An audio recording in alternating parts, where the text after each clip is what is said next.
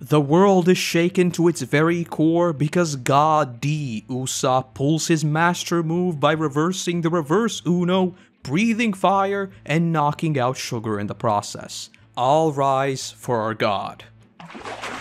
Hello my fellow wannabe Straw Hats and welcome back to the One Piece saga, where today we'll be jumping headfirst into what is by miles the biggest arc, and with a crime boss premise that has had me buzzing for the past 3 weeks. So for the sake of my own sanity, don't be too surprised if I jump over some things because this arc is seriously jam-packed. But alright, enough dilly-dallying, let us get right into Dressrosa. We opened the arc with a few more follow-ups about everything going on elsewhere in the world. Notably, we see the Navy talk about all the Dofflamingo warlord quabbles, etc. And while all of that is great, we get the confirmation that the letter Buggy received in post-war was indeed an invitation to the 7 warlords. I think you already know by now that I am not the biggest Buggy fan by a long stretch. But for real, if we see Luffy and Law defeat Kaido only for Buggy to somehow get the spotlight for doing that and become an emperor as well, I will literally flip.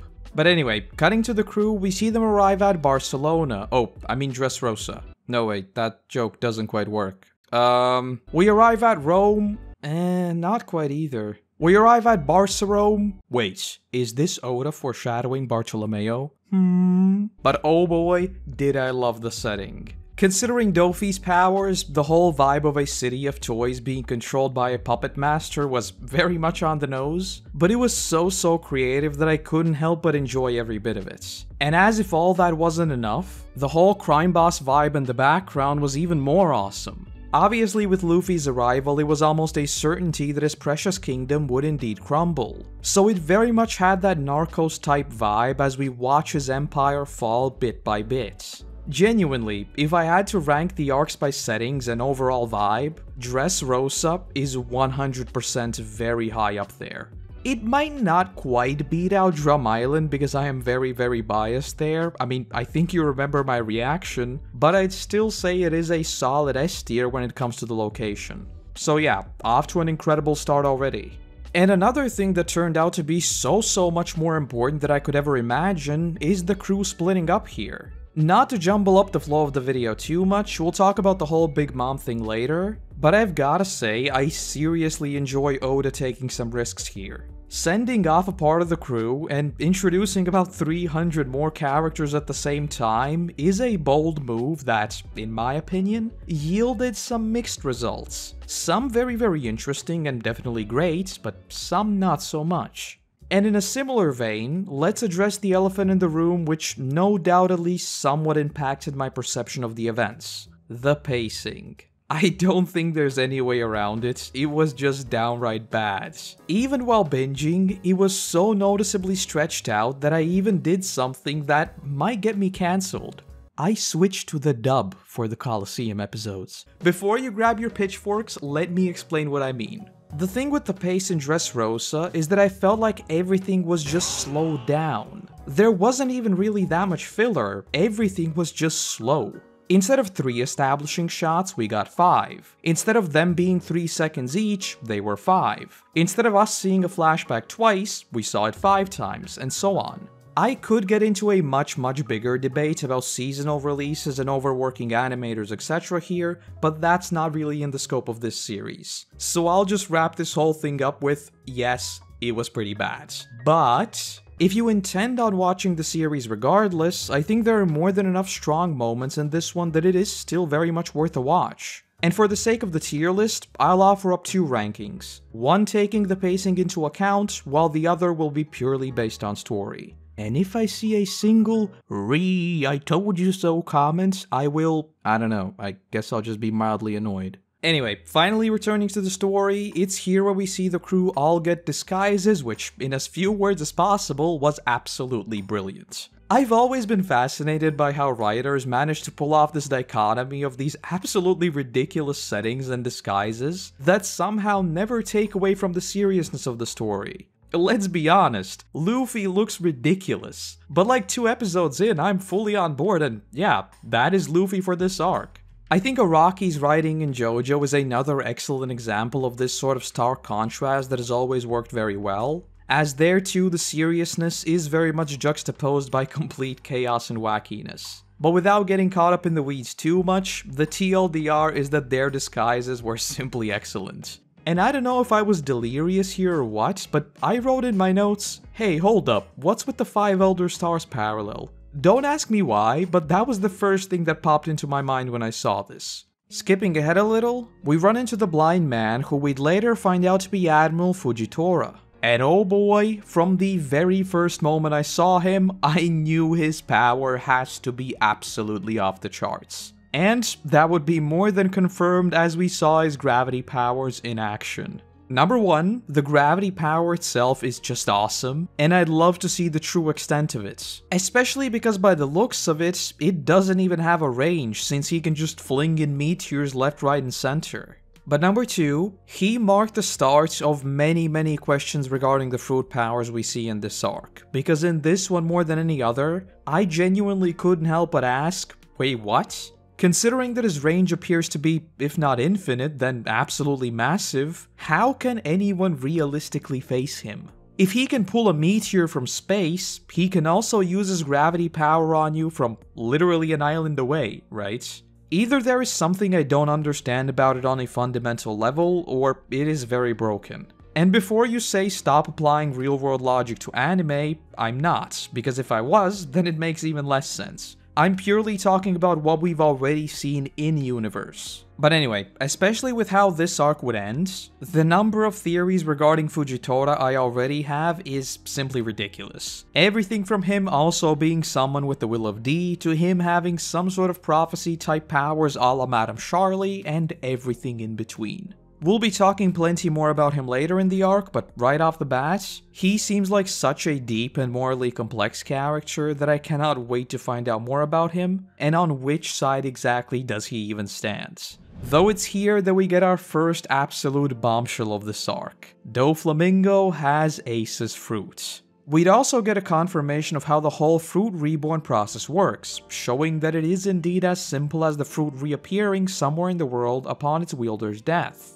And that is cool and all, but one question. How well known is this fact? This might have just been a faulty assumption on my part, but I thought that this sort of thing would only be known by the likes of Vegapunk and Caesar, but no, it comes from some rando on the streets. So yeah, I can't tell whether this is just some convenient storytelling or the whole fruit reborning process is actually well known in the New World. But looking past that, I'll be the first to admit that my jaw absolutely dropped at this point. Of all people who could have gotten their hands on it, of course it had to be Doffy, right? Though that now makes me wonder, if the fruit process really is this simple, why isn't everyone walking around with a basket of fruit just in case someone dies in their proximity? That seems way too easy, but Smiley's fruit spawned literally next to its death, so I guess it works? So yeah, I am a little confused about the whole fruit reborning process even now. But aside from all that, what I enjoyed here was the Luffy-Franky dynamic, as, correct me if I'm wrong,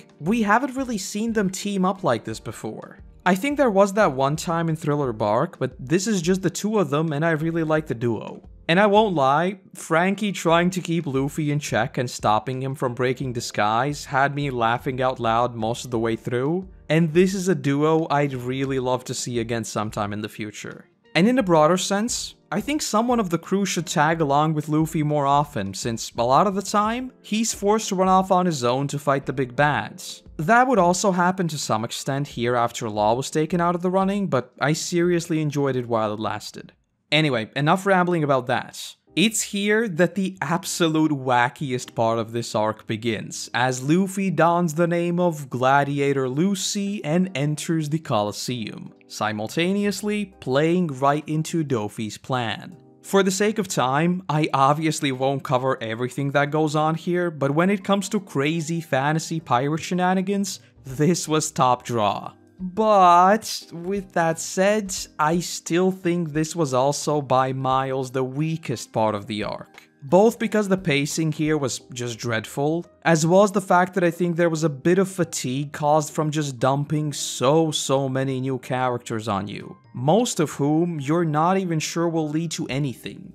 In retrospect, I do think that it was quite a big brain move considering how important their ridiculous combined power would be later, but on initial viewing, I somewhat began to tune out. This might sound weird to some of you, but the battles in One Piece are not even in my top 5 things about One Piece, so just having like 20 of them back to back honestly got a little old, even with many of them being incredibly creative. So yeah, much better in retrospect, but on initial viewing, a mixed bag for sure. Though returning to what I mentioned before with Doffy, I couldn't help but notice the symbolism in Luffy's actions in this arc. First, he arrives on the home turf of Doffy, which is already bold. He then just so happens to dress up like Dressorsa's most legendary gladiator, and fights his way through basically the entire Colosseum. And as if all of that wasn't enough, he defeats Doffy on, again, his home turf and liberates Dressrosa. With how much we've been talking about prophecies lately, especially with the likes of Charlie, I know this sounds absolutely crazy, but I can't help but think about the concept of fate in the story of One Piece. Even going as far back as Logtown, Zoro throwing the sword and not getting his hand chopped off. There are all of these things which, in any other story, I'd write down to anime shenanigans, general storytelling tropes, etc. But with Oda's writing, I don't want to rule out the possibility that even something as fundamental as fate is a tangible thing in One Piece. I mean, look at Fujitora in this arc. There's got to be more to it.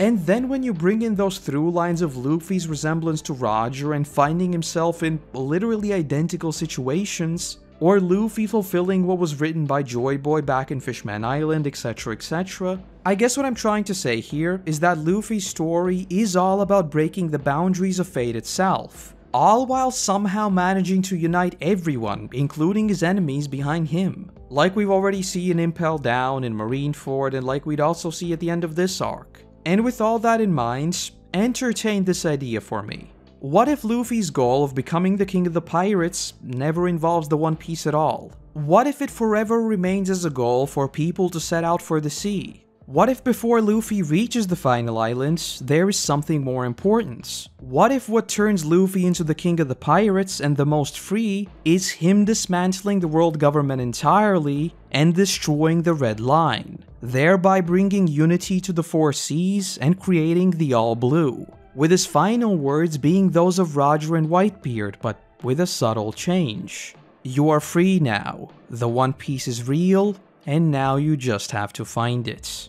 Considering how mature the One Piece story has already become, and with Luffy, in story, having allies in the tens of thousands by this point, I genuinely feel like that's where we're headed. Plus, that never solves the one fundamental mystery of the story. What is the One Piece? Be honest with yourself. Yes, we'd all be angry if we never found out what it really is. But at the same time, there is not a single thing in this world that can ever live up to the headcanon people have already come up with. So personally, and I know this may be a little controversial, I think Oda should embrace the message of One Piece itself. It was about the journey, and oh boy, was it a journey. Alright, enough philosophy, let us get to what is legit the best new character since Ghost Girl, Bartolomeo. I'll say it right now, he is up there with my favorite characters already. Just how genuine his fan love for the crew is had me laughing out loud the entire time. And the fact that he is introduced as the most vile villain imaginable just makes that so much better. And as I said before, I had switched to the dub for these few episodes in the Colosseum, and I can say it right now, his voice actor in both versions is absolutely impeccable. TLDR, I love Bartolomeo, and if he doesn't become a recurring character, suddenly showing up at the end of every arc with supplies for the gang after their fights, I'll be forever disappointed. Make it happen, Oda. But can he just make a barrier around your neck and suffocate you instantly? Another couple of super important characters we meet is Rebecca and the Toy Soldier. And I suppose it isn't surprising by this point, but man does Oda know how to write character backstories to get me invested.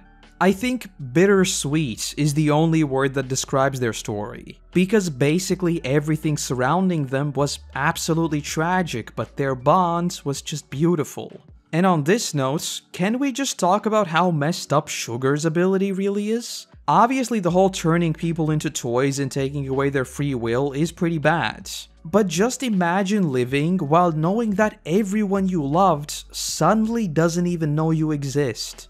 For me, that's the part that hits the hardest. From Rebecca's perspective, all she knows is that her mother died, but her father was seemingly never even there. She never got any sort of closure, and even though Korotos was obviously by her side the entire time, it's not like she ever knew of what really happened, so that wound was permanently open. But from the toy soldier's perspective, just try to imagine that one day, everyone forgets that you ever even existed. And no matter how much you try to convince them of what has happened, you seem like the odd one out. I don't know about you, but I would probably go mad, as the first question I'd ask is, wait, if no one else remembers me, then surely I am the problem, right? So yeah, Sugar's ability is both disgustingly overpowered when you think about it, as well as just straight up messed up. We also get to see the return of Bellamy, who has changed quite a bit since we last saw him. And I think his narrative arc in this one was also really bittersweet. The whole tragedy of him not being able to break Doffy's shackles was just brutal.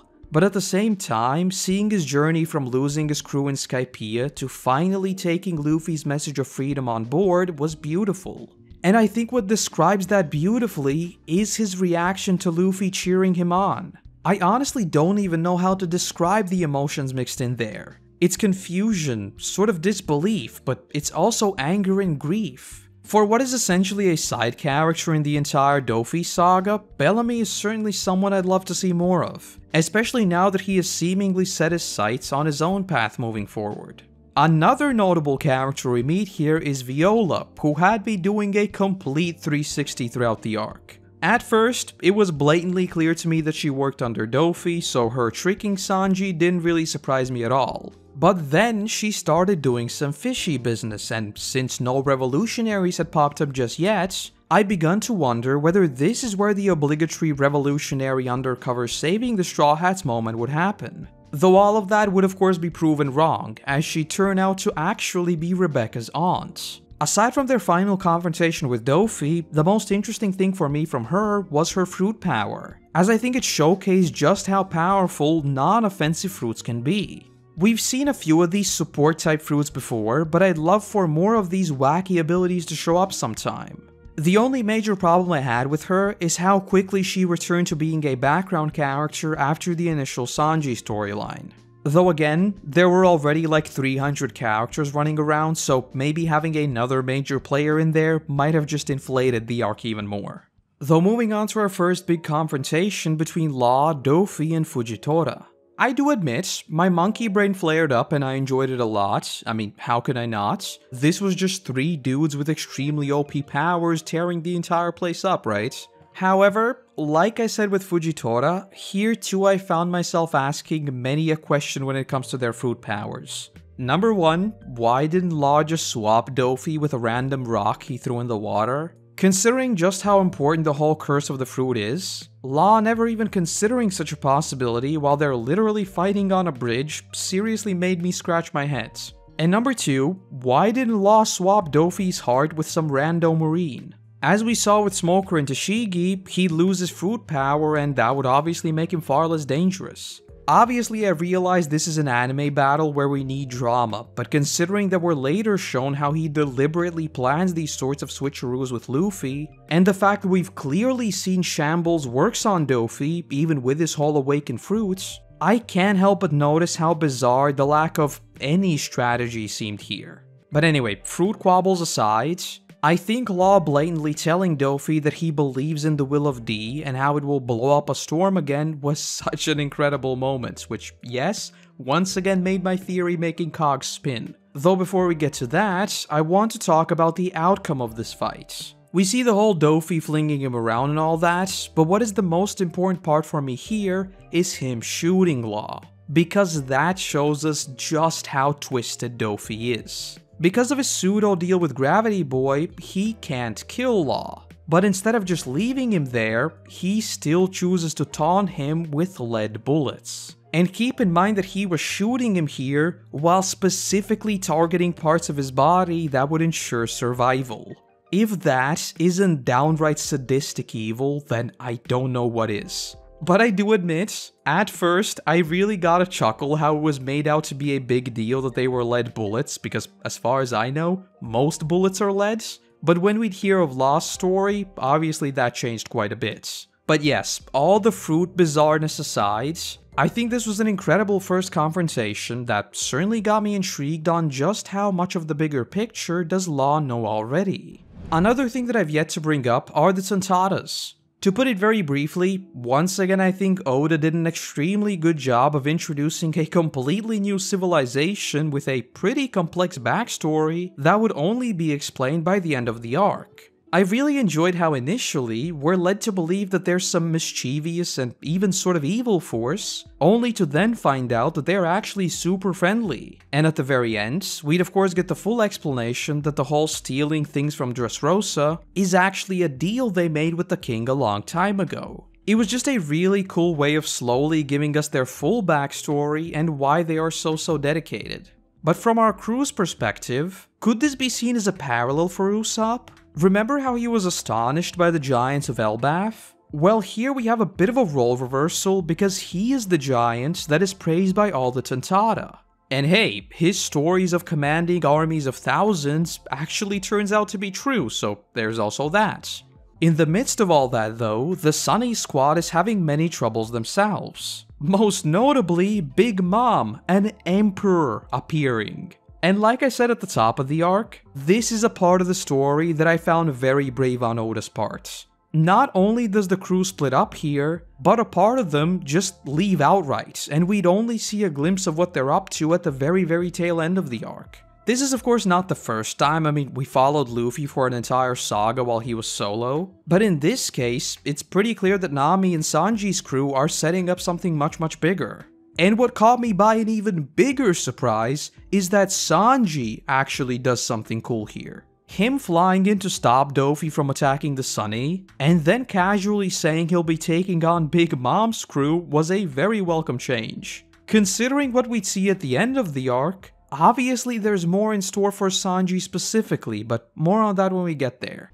I also briefly want to talk about the backstory of Dressrosa itself and the arrival of Doffy. I know I sound like a broken record at this point, but once again, I just want to acknowledge the incredibly dark and serious themes this arc covers. The entire premise of a fake utopia being rotten to its very core is as old as time, but I found its execution here extremely interesting, in large part due to Oda leveraging the world of One Piece and the power of the Devil Fruits. By having Sugar's ability, you can make that stark contrast between those suffering from the oppressive Iron Fist of Doffy and those living in ignorance be so much more pronounced. Because in-universe, the toys are still those same people with those same beliefs. They just can't act on them because this puppet master, which very on the nose by the way, has taken that away, while the rest of society literally has no recollection of the horrors that took place once Doffy arrived. It's that old passage of the victors writing history that was demonstrated beautifully here in my opinion.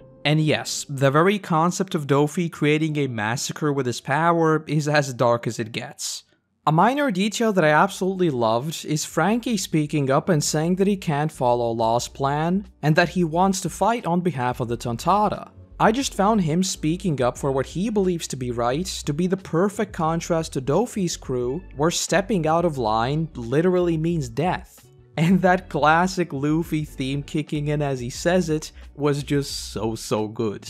I feel like in this arc more than any other, we have seen just how independent the crew is now, with almost half of them sailing away to a completely different island, while everyone else splits up. And Frankie now speaking up to his captain and standing up for what he believes to be right, and Luffy to fully take that on board and support him was just incredible. And then we get to this. He left the 3 cups. To give you a bit of an insight into what I was thinking at the time, at this point in the arc, we literally had everyone present. We had warlords, we had marines, we had an admiral, we had other pirates, we had Blackbeard pirates, and we even had an emperor. So who's the only one missing? A revolutionary, right? So, I was already expecting either Dragon himself or someone from their squad to show up. And then we saw that frame of a hat with goggles, which basically confirmed my thoughts on Sabo's return. And yes, I am very glad my theory turned out to be wrong, because him getting Ace's power right in front of us instead of just popping up was so much better. But even with that, their reunion just still hit different. I can't even imagine what it was like for people who were up to date and had to wait for what I assume were months if not years to finally see Sabo again. But even though it hadn't even been that long for me since I met him in post-war, this scene was incredible.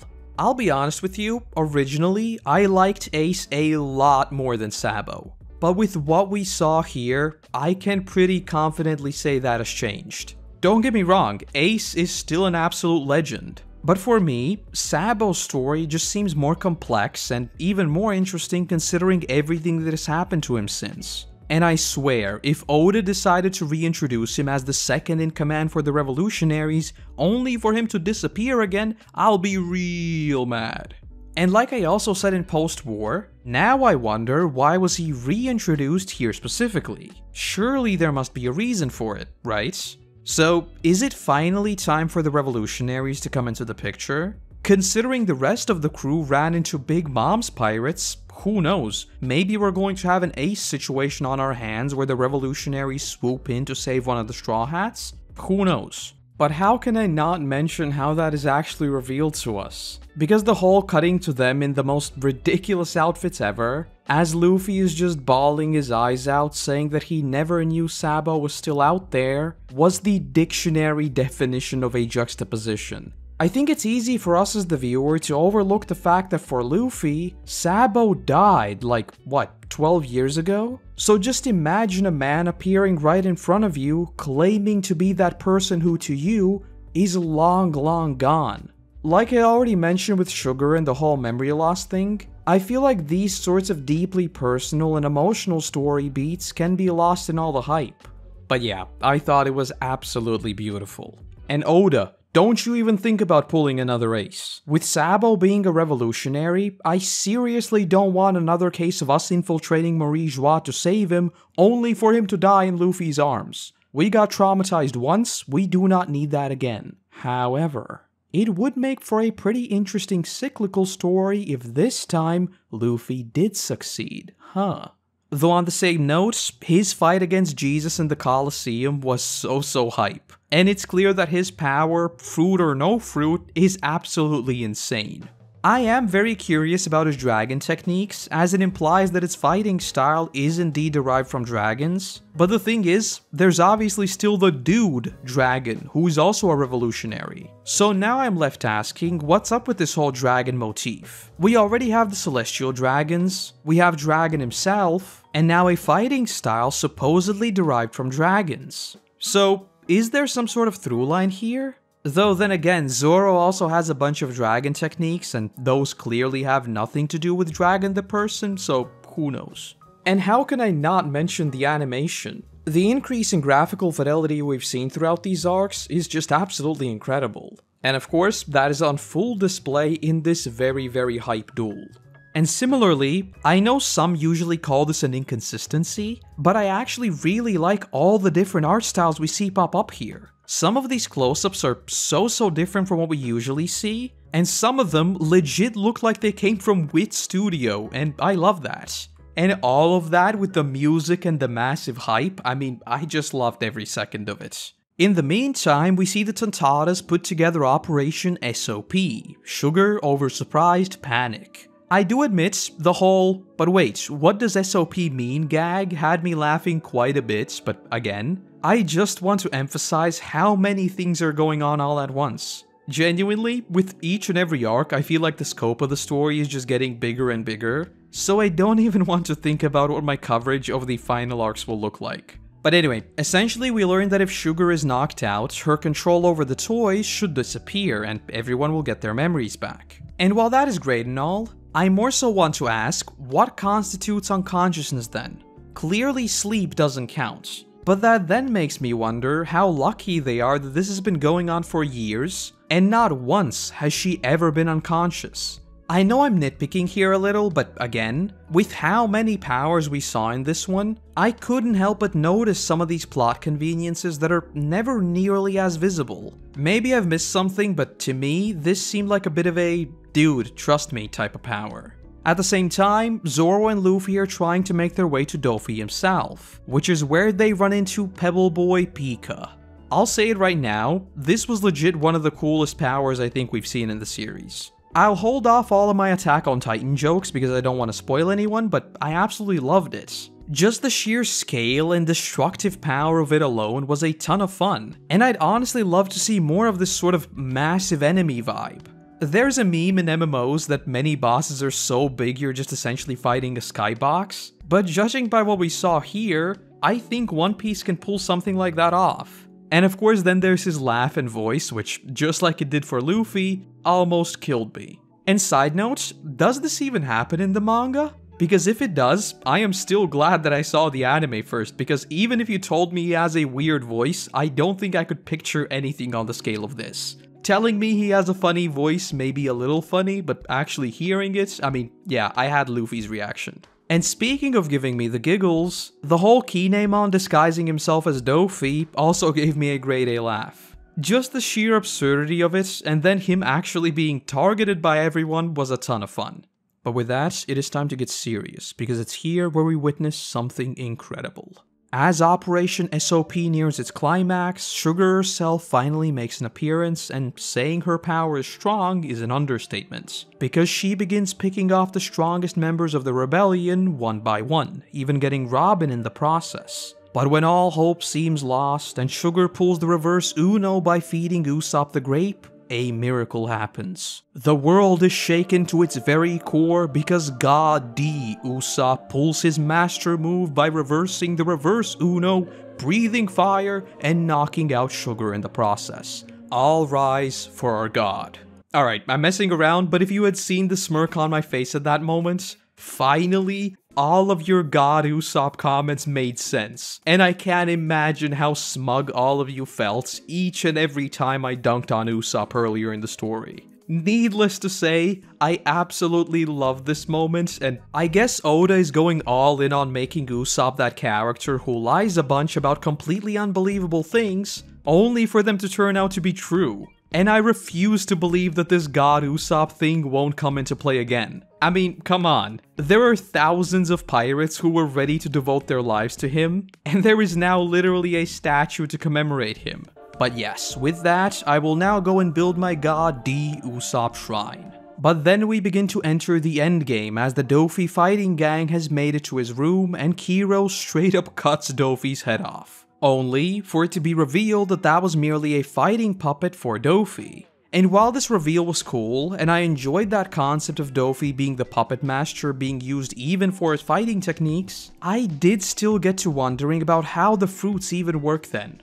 Doffy's a Paramethea, same as Luffy and Robin, right? But the thing I can't wrap my head around are his fruits' limitations and even abilities, because they seem very jank. First off, him basically invalidating Robin's fruit power since he can essentially do the same exact things already does seem a tad bit broken. But okay, it's not like we haven't seen powers that strongly resemble others before. The one that confuses me the most is the birdcage. This is literally a box that a city full of infamous kings and pirates, an admiral, 2 samurai who are feared for their power, countless marines, the Tontada army, Frankie, Zoro, the revolutionaries, and a whole bunch of civilians can't stop for literally no reason. And better yet, Bartolomeo's barrier, which was literally unmoved by the King Punch, is also 100% useless against the cage. Honestly, this just seemed like a pretty lazy plot device to just create an artificial timer for Luffy's battle.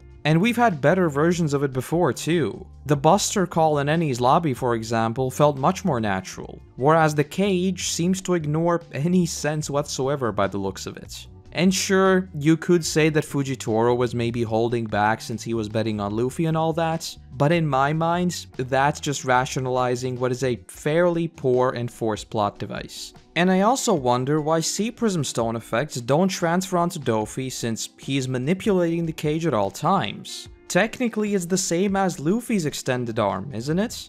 Yes, he is creating the string, so it's technically just string, but with his puppets, he just gave up control as soon as it was hit. But with the cage, that clearly isn't the case. He does seem to be empowering it somehow, which in my mind does imply a connection that should also transfer its effects. But okay, I'm like 50-50 on that one, since he is technically creating string, so the Sea Prism doesn't actually affect his body, but its ability, and so that shouldn't really transfer onto his body, but again, he is clearly empowering it, so there is a connection, and it just makes no sense. We do of course hear that his power comes from an awakened fruit, which does explain how his strings literally became demonic spikes of death. So maybe that explains this entire situation and I'm just making a fool of myself, but hey, those are my first impressions and to me, it seemed extremely janky. And I guess on that note, I'll leave those questions in the air and quickly summarize my thoughts so far. It feels like with this arc more than usual, I mentioned a lot of negatives rather than focusing on all the good parts, but the thing is, that mostly comes from there being just so much good. Honestly, apart from the whole pacing debacle and the somewhat janky devil fruit usage, so far, Dressrosa has been incredible. So from a production standpoint, it just makes more sense for me to raise the not so great points or the parts that had me asking questions. Because otherwise, I'd be talking about the Sabo reveal for 30 minutes and delving into Doffy's psychology for 40 more. Seriously, the Sabo reveal alone already had me buzzing, and then there's God D. Usopp, it's all just been fun. And since you've made it here, I hope you indulge me in a minute of just sheer joy, because I seriously cannot put into words how much I love this universe at this point. With each and every new location we see, I just can't stop being amazed by how many different themes Oda manages to cover, while still telling deeply personal character stories and fleshing out literally decades of history for both the characters in question and even entire nations. But alright, I don't want to spoil the ranking just yet, so next time we'll be delving into the very tragic story of Korra and getting into the final act of Dressrosa. And that's the video. While I've still got you, I have a few extra things to say. First off, there's a bonus video coming this Friday, so keep an eye out for that. And yes, it is One Piece. Secondly, for Patreon supporters, my reaction to Doffy vs Luffy is already up, so feel free to give it a watch. And lastly, there will be a live reading stream on Twitch this coming Sunday covering chapter 1054. And yes, for those of you who have missed it, I am indeed caught up with the manga. All the remaining videos were recorded in the usual formats, which is what I've been doing for the past month, and please send help, I've been working 16 hours a day. So yeah, nothing changes there, and past Korotos will ramble on a whole bunch. And no, I won't be editing out any of my nonsense. There are many theories in there that are so completely wrong, it's ridiculous. But anyway, I want to say a massive thank you to our patrons who allow me to produce even more of these for you all. Without you, there'd be a whole lot less of my ramblings, so seriously, thank you. Other than that, I want to say thank you very much for watching, I hope you have a great day, and hopefully, I'll see you in the next one. Bye bye!